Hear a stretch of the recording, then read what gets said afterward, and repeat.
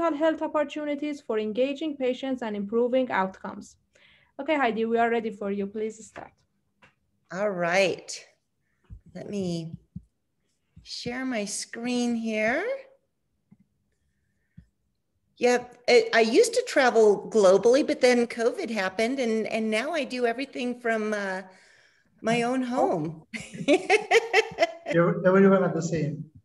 Yeah, it's both good and confusing, because when you're there in person, you get to be in the same time zone.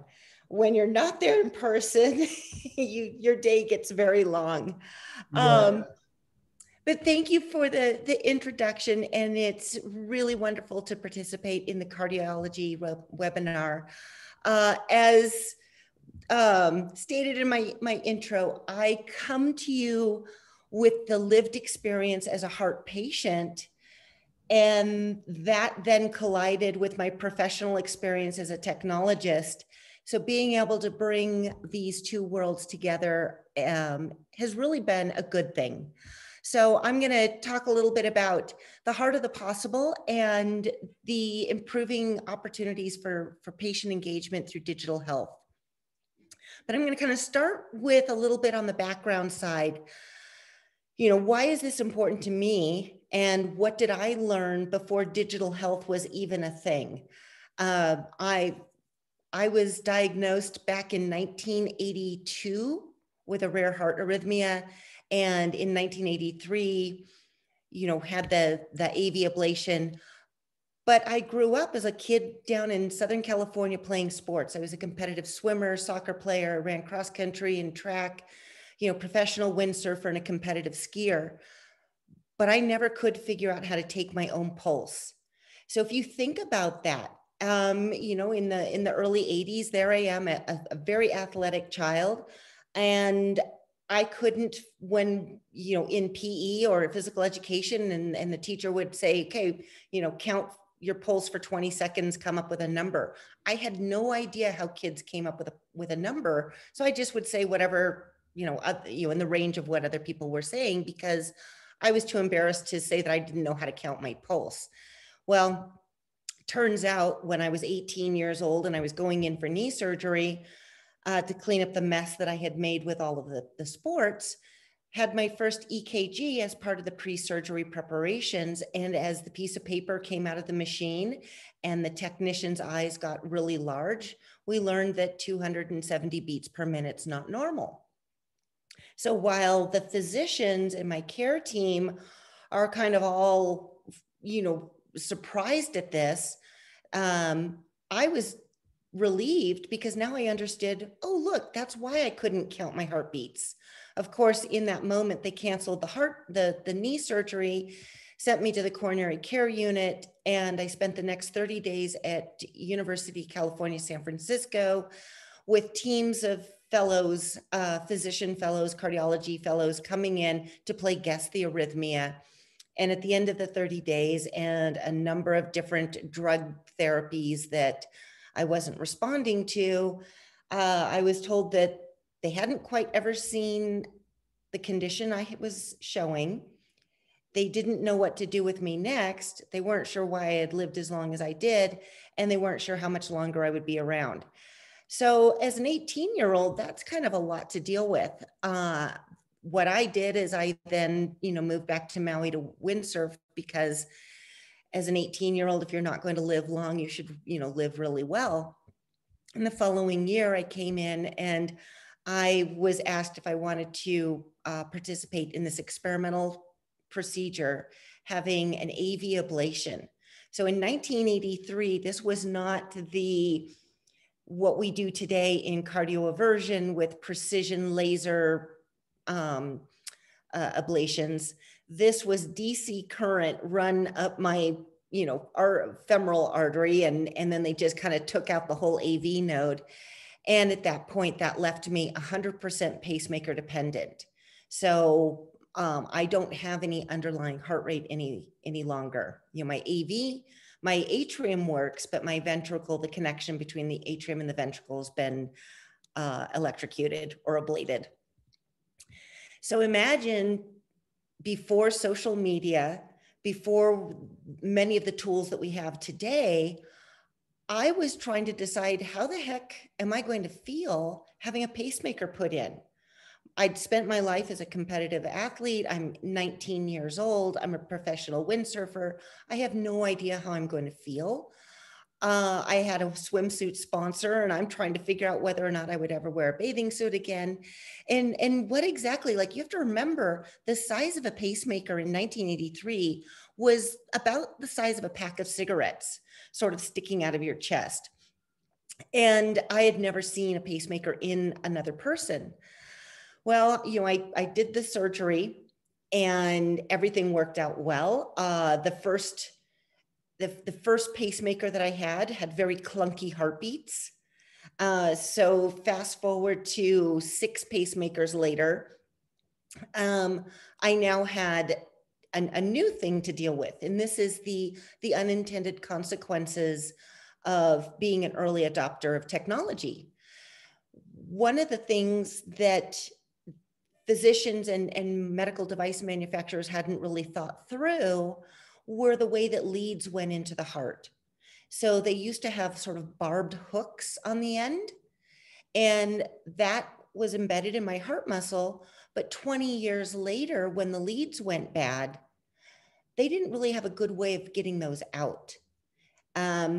So after 13 hours of surgery, the leads becoming infected, and they had to pull them out, but the hospital that I went to didn't know how to get them out, so they called another hospital.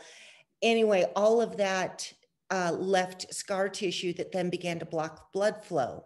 So by 2010, I get the call from my physician, my cardiologist, that I'm going to need to go in for open heart surgery to go in and repair that vascular system where the scar tissue was now blocking blood flow. And you have to remember, even though I'd had a pacemaker since 1983, it was 2010 when I first thought about, am I really a heart patient? And the reason for that is, think about the messaging around heart disease. There's nothing really hopeful. There's nothing inspirational. And for the most part, the patient is blamed for their disease and for making bad lifestyle choices. So I was born with a heart problem. I figured I was just a girl with a bad electrical system. We put in a pacemaker and I was fine. Well, now that they were going to go in and do open heart surgery and I was dealing with heart failure, I guess I had to decide I really am a heart patient. And then I had to think about, how do you prepare for open heart surgery? In my mind, as an athlete, I decided that I would, before even going in for surgery, I would set a goal. And I think this is really important with where we are headed today in how do we engage patients, by helping them think beyond what a procedure, just the procedure and recovering from the procedure, but helping them really think about, what do you want to do and what will inspire you to choose to get well. And for me, I decided I was going to be a competitive cyclist, and I picked out a bike race called the Loaded Jaw Classic. Then the day arrived, and for any of you that haven't also been a patient, this is the moment that is probably the most frightening, when you're going in to be prepared to go into surgery, but when they put that first IV in, because once the IV goes in, you can't leave anymore. You can't escape, and it's really going to happen. The best part is, within a few minutes, they give you the good drugs. And then all I remember is waking up, getting my celebratory heart pillow. Everything was good. Everything was going really well. I accomplished my first goal. You get from the bed to the chair. Woo! Unfortunately, that day 3, we had some, again, unintended consequences. And it turns out, where they had rebuilt using donor aorta tissue to splice together my new vascular system, it was leaking. And they had poked a hole in my pleural skin into my lungs. So I bled out into my chest cavity, and we got to have a code blue night where they had to use the high performance transfusion machine to fill me back up. And so this was day one of training for my bike race, back in the ICU. And not necessarily what I had intended, but I did get a whole body of new blood. This idea though of having a goal and having a plan, and this will get into why we are in such interesting times with digital health, because, I did this intuitively based on my background as an athlete recovering from heart issues. But many patients don't know how to set the goal, have the tools and the information and the data to be able to actually execute against that goal. So I had already set the goal for a bike race, but I had to start with, like I said, getting out of the bed and into the chair, getting from the chair to the door, walking laps at the hospital.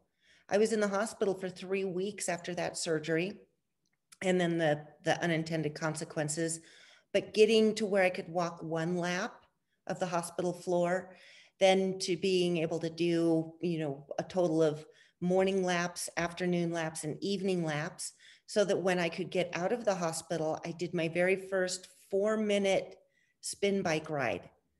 And today, thinking about doing a 4-minute workout, that's hardly worth putting your shoes on for. But when you're a heart patient who's just had her chest cut open and you're looking for a way back to feeling like you again, that 4 minutes was amazing. And it was really hard and it was really frightening. But 4 minutes got me to 10 minutes, got me to 20 minutes to getting back on my mountain bike first, because I figured if I was riding on the dirt, a car wouldn't hit me and squish me. Then at 2 months after surgery, I was able to do my first 10-mile bike event. 5 months, I crossed the finish line of my first 50-mile bike race. That was the goal that I had set going into surgery. And my 1-year anniversary to open heart surgery, I did my first 100-mile century ride. And at 18 months, I did an entire 200-mile single-day bike race that goes from Logan, Utah to Jackson Hole, Wyoming, over 3 mountain passes. And for me, crossing that finish line meant that I wasn't broken anymore. I didn't have to live life as a victim. I had the choice to choose to get well, set goals, and accomplish those goals by having the right information and data that I could share with my physicians, my coaches, and in the context of what I was doing each day. So since that open heart surgery in 2010 and my first bike race that I crossed the finish line on, I've since then done the 200-mile single-day bike race 6 times, moved on to racing gravel bikes, and then mountain bike stage races around the world. And, for me, it was like, okay, I've had a successful outcome, but now how do we help other people, other heart patients, have the same motivation, tools, and information? So if we think about what patient data does a person need in order to make better choices? And oftentimes those choices are how to just set goals, change behavior, and improve outcomes. So you have to start with, in my case, and many of the heart patients that I work with through Tour de Heart, is the number one thing that they want to be able to do is trust their body again. It's medical device manufacturers and my cardiologists and my care team, they don't often think about the number one step I need to do, which is I have to trust my body again. I have to trust that the device in my chest is actually going to work and realize that my life depends on it working. And so there's a whole period of time that you have to actually deal with the mental side of trusting your body, trusting the device. I spent a long time before I had access to wearables that I can, put on my wrist, to counting my heartbeats. Is it working? Is it working? Is it working? And that can paralyze you with a type of fear. So finding ways to have data to stop feeling fearful, because once you aren't afraid and you feel safe, then you have the confidence to do more. And it was that rewiring my thought process of knowing that I'm safe, having more confidence, and doing even more. So that journey of getting from, intensive care with a, open heart surgery and many pacemakers, to being able to train and cross the finish line for Ironman, racing, fat bikes in the snow and open water swimming, that took a lot of learning to feel safe and having confidence. And the way that I do that with the data that I can collect is I have both the remote patient monitoring tools, so the Latitude Communicator, which is the passive remote patient monitor that connects to my pacemaker and can, kind of give a thumbs up that everything is okay. It's reduced the need for going into the clinic for pacemaker checks as often. And in this time of COVID, having that ability to do telemedicine and remote management really made life easier. And because I'm in rural Idaho, out in the middle of nowhere, it's a 2-hour drive to get to the cardiologist. So that side of where we're going with digital health and remote patient management and real-time device status and connecting with my physicians is really important. But the part of me that's training as an athlete, being able to go into the human performance lab and doing VO2 max and lactate threshold and power thresholds while having my pacemaker tech rep in there optimizing my device. Because again, my pacemaker is the most important piece of performance equipment I have as an athlete. And my wearables, I have a Garmin wearable that I have on one wrist and I wear an Apple Watch on the other to collect different types of data and performance data. Many patients talk about getting access to the data from their pacemakers. I do quite a bit of work with Boston Scientific. And so I do have an opportunity to see what the data collected from my remote patient monitor, what that looks like. And so thinking about how do we make this useful, I think this is an opportunity for industry to work more directly with patients to see if there aren't ways to collect insights or data biomarkers that will become more of use to make behavior changes for the patient. Because if you see this data, it's like, well, that's interesting, but most important, what's my end of life for the battery? I know there's other things that I would love to see, and I'm hoping that we can get to where we can make that more useful.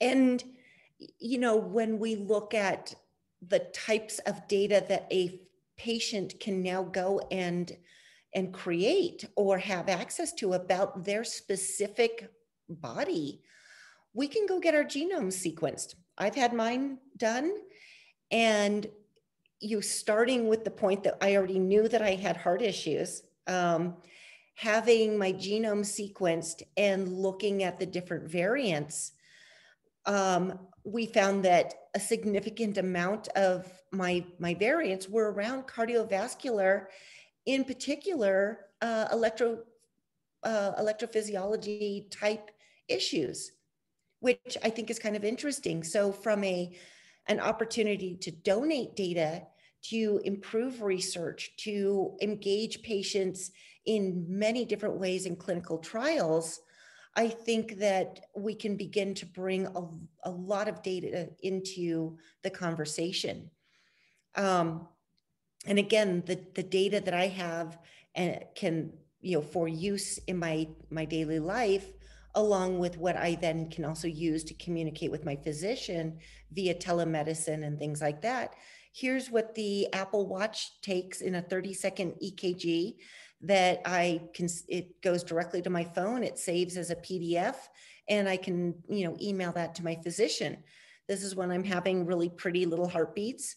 But you can see there are some times when I'm having heartbeats that, are having issues, and I can feel that. And so being able to collect this in, as it's happening, and share that with my physician becomes really useful, because we can then take that and make decisions on what tests or what do we need to do next. Patients and people helping one another through mobile app data and social sharing. There are now so many mobile apps that help us to collect and use data, whether it's how we want to manage the food we eat. For me, as an athlete, I'm very interested in Strava, because I can longitudinally look at, since 2011, when I started training, I can look at segments and performance metrics. And when I am now prescribed a new pharmaceutical or arrhythmia management drug, I can determine best time of day and how I feel and what that does to performance based on comparing it to past activities that I've done. And then sharing information with my coaches, and then looking at the detailed type data that I can get from my Garmin on heart rate, power, and things like that. But we're beginning to see how there's a tremendous amount of data that individuals can generate. And this chart here, where we look at, what are the components of digital health as viewed by the FDA. And I'm very involved with the FDA's new Digital Health Center of Excellence. We can start to look at a path forward of, the wireless medical devices, mobile apps becoming a regulated medical device, different health IT platforms, data systems, telemedicine, which during COVID has become a very important tool for delivering care in new ways and supporting underserved communities and diversity communities. Software as a medical device, and just the wellness tools that are now being developed. Until recently, many of these things were just considered consumer tools, and healthcare teams didn't really take them seriously. But now that the FDA, and we're seeing the improvement in the algorithms that are available, and we're seeing the insights that can be provided, they're now being the pathways to regulatory approval to make this part of the actual care plan for diagnosis. And so if we think about, in general, patient journeys today, as we are transforming from the old paradigm of a patient going into a physician and the physician knows everything, we're now moving into the model of a consumer, and the consumer now has choice. And I thought this was really interesting. Again, I come from many years at Google, and looking at Google search as the beginning of many patient journeys. A person will go to begin to research and look for information, either based on symptoms that they are experiencing, or they've been given a diagnosis and they want to learn more. So for physicians now are dealing with a either much more educated patient, or a person who has read only the worst case scenario, and now they need to kind of be able to talk that person back to reality. And I was giving a talk in Switzerland in January 2020, and I thought it was very interesting that the infographic that came up, and a question I was asked is, do you turn to Google for medical advice more often than your physician? We're beginning to see many people are starting with a Google search. They're looking for information, and oftentimes they're finding solutions to simple things and treating themselves in a self-care journey versus going to their physician. Which brings us to this interesting collision and transformation of going from the healthcare industry, where patients are kind of things are done to us, to becoming the retail reality of being a consumer and looking at the holistic journey of health and wellness. And digital health is really driving a lot of this. When you can go into a retail establishment and begin to make behavior choices that are based on your wellness decisions, and using information to make those choices, we're beginning to see that the patients are people and people are consumers with choice. And there's also this idea that people want more personal accountability. Waiting in line, or with COVID, where going to the physician or going to the clinic or the doctor was not easy anymore. It oftentimes took a wait time. People didn't feel safe. So this idea that you can begin to engage with different technologies, look for information on websites, leveraging the mobile phone or the doctor in your pocket, accessing electronic health records to look at lab results and things like that, sharing on social media, engaging with wearable technologies. We're really beginning to see that patients are engaging because they have access to tools. And if they want to, take on the responsibility, they then have the freedom to have more accountability. And this then gets to one of the areas that healthcare is beginning to look at, and especially the work that I do in the cardiovascular medical device space, this idea that the product life cycle, we think about healthcare and the development of pharmaceutical and medical device products. We have healthcare services and solutions. And oftentimes these are all developed without talking to or engaging their target audience, which is the patient. And then they wonder why patients aren't engaging or aren't being compliant with the therapies and the solutions they've developed. And to be honest, oftentimes it's because what was designed and created isn't really relevant to the life a patient lives. So bringing these two, the patient life cycle and the product life cycle together, that it starts at the patient journey starts with the diagnosis of symptoms. And then there's some sort of therapy, surgery, or procedure. And you have to remember that when that happens to a person, that's the beginning of a new life. You're not the same person you were before you had these things done. And so realizing that you're changing somebody's personal roadmap when you implant a device, when you diagnose them with cardiovascular disease, when you perform an ablation or something like that, that now changes the individual's rest of their life. They then have to go to the next phase of learning to monitor, manage, and adjust, trusting their body, learning, what is your new normal? What do you need to be aware of? And what's just part of everything being okay?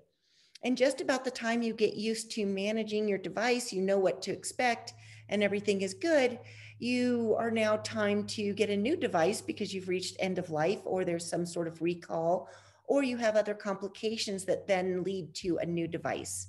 So what is often lost in my personal experience, again, having 7 different pacemakers, is the going from one device to the next.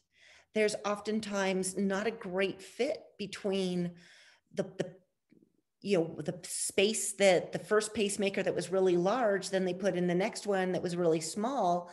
The pocket didn't adapt. And so the pacemaker slid under my armpit. Well, now we got to take that one out and put a new one in.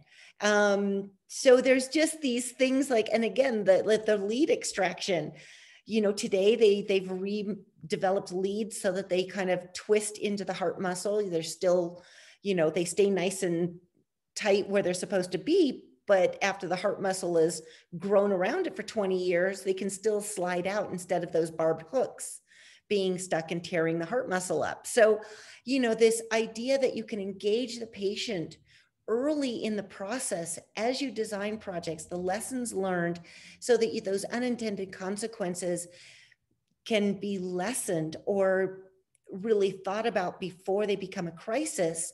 And that's where that patient input in the research and product development is becoming really important.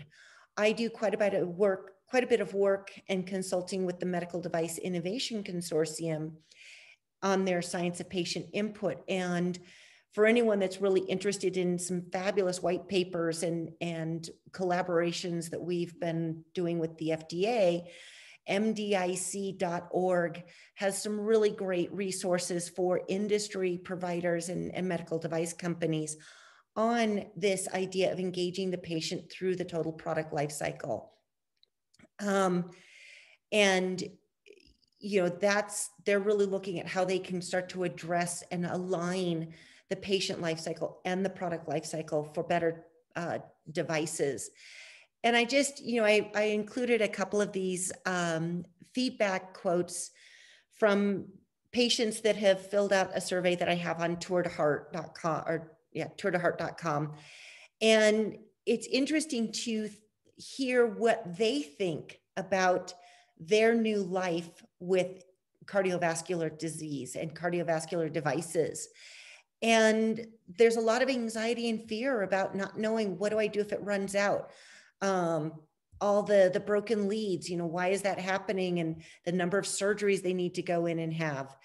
As they get older, things that didn't bother them as when they were younger as a child, but now not understanding potential side effects. How do we relieve some of that fear and anxiety of living with devices and many devices year after year for the rest of your life? And then really just how do we help people, get the information and have the dialogue with their cardiologist so they can begin to feel better about their journey. And this gets to the, bridging the gap between patients and physicians. There is a big issue in the misaligned success metrics. Think about healthcare as an industry and, your cardiology patients and the way that you deliver care. The definition of success is the patient was diagnosed correctly and in a timely manner. The procedure, therapy, or surgery was done without complications. The person left the hospital and they didn't return or readmit in 30 days. That's considered a success. The industry gets a gold star and everyone's happy. But if you ask that patient what was their definition of success, again, it's when did I stop being afraid? When did I feel like I had the information and the tools to re-engage in a life that was worth living? There's a big gap there. So this idea of really helping to develop programs to better align the success metrics right now, not just managing the crisis, the fee for service, but looking at the person journey. How do you start the conversation with a patient by asking them, what are their goals? What is their vision of a happy, healthy life? And then building their healthcare plan around that. And, that gets into the healthcare system is not designed to coach patients back to the life they want, but what options does the healthcare system have to refer patients to programs to begin that journey back to their happy life? Because there really isn't a billing code, at least here in the US, we don't have a billing code for happiness. And so happiness isn't measured. And this is the work in the opportunities for advocacy, starting with that, providing hopeful and inspirational success stories. Because if we don't inspire people to choose to get well, no amount of great healthcare is going to get them back to healthy. Providing that idea of, and guidance on setting a goal. If you start the conversation with what is your vision and what are your goals, to your new life, what makes you feel like you would be happy and successful. How do we help them set those goals? Because the patient really does need to own that plan, and they need to feel empowered. And this is, again, where digital health tools and wearables and information and insights empower them to set that goal and be able to successfully execute on that journey. And then just really understanding that this is for the rest of my life. I will never not be powered by pacemakers. And so that relationship that at some point, I'm 37 years into this, I've got a pretty good idea of what a body feels like running on batteries. And, again, from the patient survey that I've been collecting feedback on, and I just wanted to reach out to other patients and confirm, like, do you ever feel scared or overwhelmed dealing with your heart issues? Look at how many people between the yes and sometimes are pretty concerned about having a cardiovascular device or dealing with cardiovascular issues. There's a lot of opportunity to make people or help patients feel better and less frightened and overwhelmed. And this idea of, do people feel like they can be as active as they were before the diagnosis, their cardiovascular diagnosis or procedure? Again, lots of people, a majority of them, don't feel like they can live the life they had before, or they don't feel safe. So how can we re-engage these patients that are working on going back to being happy people? How can we help them have the same level of activity and feel safe doing it? People are beginning to use Fitbits and Garmins and wearables so that they can have those insights to make the appropriate behavior changes and be compliant with whatever their cardiovascular rehab care plan is. And so between the number of people that are currently using devices that are connected to mobile apps or are interested, again, how can the healthcare system and cardiology begin to leverage these connected, engaged patients in providing better care and understanding how they're interpreting the data? And I just think that, those conversations and those opportunities to engage, when you ask a heart patient, what do you wish you had known? Or what do you wish you had had access to before you'd gone in to have your procedure? And so again, these are very, very much low-hanging fruit opportunities to make a difference. But if you think about the role that social media can begin to play, how engaging online and presenting information written in a patient voice can really start to address some of these topics that people wish they had known. And so much of it really is on the psychological and the mental journey that patients don't realize they're going to need to take on in order to get back to a place that they can feel safe and re-engage with life. So as we think about what are some of these drivers, in this world we live in now, post-COVID or almost post-COVID, there's this realization that healthcare executives acknowledge that technology is becoming very much a part of the human experience, and patients are humans. So by default, it's like technology is a part of the patient experience. So, and if consumers are beginning to feel safe and that their data is, and privacy is all being taken care of, we're beginning to see more adoption by the patient, consumer, or person. So these two things are driving the adoption and the use of digital health tools to continue to improve the care delivery options and the clinical research opportunities and the many different improvements to meaningful healthcare outcomes. But as healthcare leaders, as physicians, researchers, and medical device companies and pharmaceutical companies, what are some of those opportunities to take on to really continue to move the digital health and technology adoption with patients? And it starts with personalizing the experience. You know, we used to get one size fits all healthcare, but now when you bring the patient into the conversation as a co-collaborator, and you leverage the data that is now being collected across their patient journey, you can now personalize it, but in a cost-effective way and at scale. So I think that's going to be really important.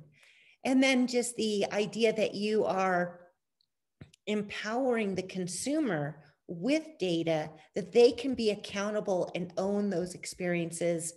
And that then helps them be a co-creator or co-collaborator with their physician and their care team, much more engaged, and they're much more willing to be compliant because the plan is developed around what's important to them, with insights that they can generate and they can be accountable for using, and then using data as the common language to communicate between the patient and the physician, instead of today the way that a patient goes in and communicates with, well, here's how I feel.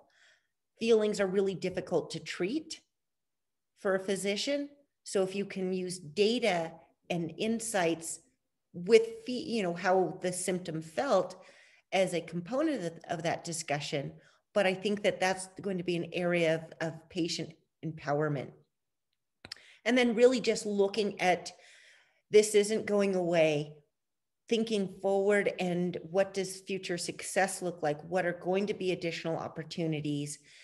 And, you know, I've been talking about digital health and patient-driven outcomes for, since 1998, when I started using my polar heart rate monitor to collect insights. And it's only been in the last couple of years that industry has finally decided to take notice. It's like, well, guess what? It's happening whether healthcare likes it or not. So really beginning to think about the future. How can we be successful as, you know, entire stakeholders represented in the design, development, and driving the future outcome opportunities? And so really just as final thoughts, I've been living this journey for 37 years. I've had the opportunity to work in the industry side of one at Google in how do we build out the platforms and the infrastructure to ingest data, transform it, make it useful, and present it to stakeholders. And now the work that I'm doing through Tour de Heart with the FDA here in the US and the Medical Device Innovation Consortium, it's an amazing opportunity to take the implantable, wearable, and environmental data that we can now collect and really make it useful in improving clinical trials, outcomes, and just engaging with other patients to help them on their journeys. So thank you very much. And that's kind of about it. Hopefully that was interesting and useful. Thank you so much, Heidi. It was very interesting. Thank you so much. Thank you. Thank you very much. I would like to ask her. Sure. Yeah. Can I ask her one question? Yeah. Yeah. Good morning, doctor. Nice to meet you. Nice to meet you. You did a wonderful presentation. Thank you. I'm from Brazil. I'm not a cardiologist, but I did the 2 presentations prior to your presentation. Okay. And I said something about energy in the treatment of cardiology problems in my presentation about congestive heart failure and about myocardial infarction without arterial obstruction. in both presentations, I said something about energy. And energy is not studied by Western medicine, but by traditional Chinese medicine. Yes. But they are in our body. Mm-hmm. And I was, when you said in my presentation,